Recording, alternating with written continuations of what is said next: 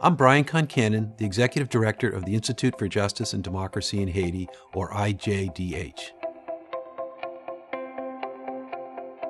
The Institute for Justice and Democracy Haiti, it's actually two organizations, the IJDH, which is based in the U.S., and the Bureau des Avocats Internationaux, or BAI, which is based in Haiti. And together we do two things. We try to make Haiti's justice system work for the majority of Haitians who are poor, and then we try to have international policies to Haiti that respect and promote human rights in Haiti.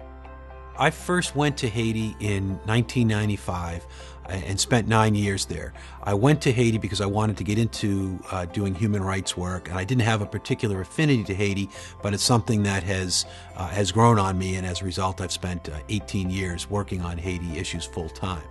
2004, it became clear to us that we needed to be fighting for justice outside of Haiti and to bring the fight we were doing in Haiti to the international community.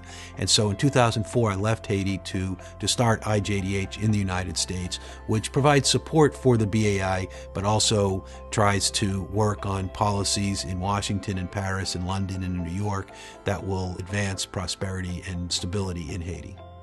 For us, the ultimate goals of IJDH is to leverage systemic change. So we wanted things to change for the 9 million Haitians who are poor. And we can't do that just by doing individual cases. We don't have the ability to represent 9 million people. We're a small organization. The way we make a big impact with small resources is you take cases that will change the system, change the way that prosecutors prosecute, judge and police make the arrests. And we make sure all along the way that although we're advancing our client's interests, that we're also getting the system to work in a way that works for our client, but anybody else like her. And in that case, it's millions of people. So in the end, what we're trying to do is to use individual cases as a way to make the system work fairly for everybody in Haiti. A good example of how we're using individual cases to make systematic change is the Jean-Claude Duvalier case. Jean-Claude was the former dictator of Haiti. He's been gone for 25 years, but we're prosecuting him because it's a very important precedent.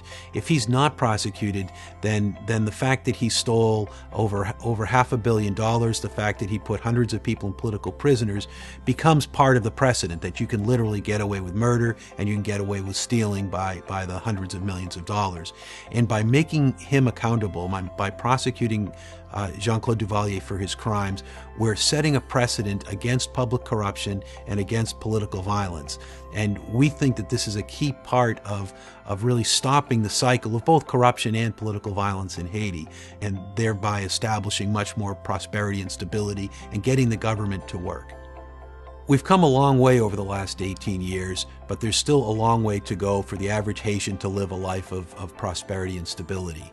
There's a Haitian proverb, "Men en pile chai palu," which is many hands makes the load light. And we really need many hands to help us make the load of injustice for Haitians light and to help create a new day for Haitians where they do enjoy stability and prosperity.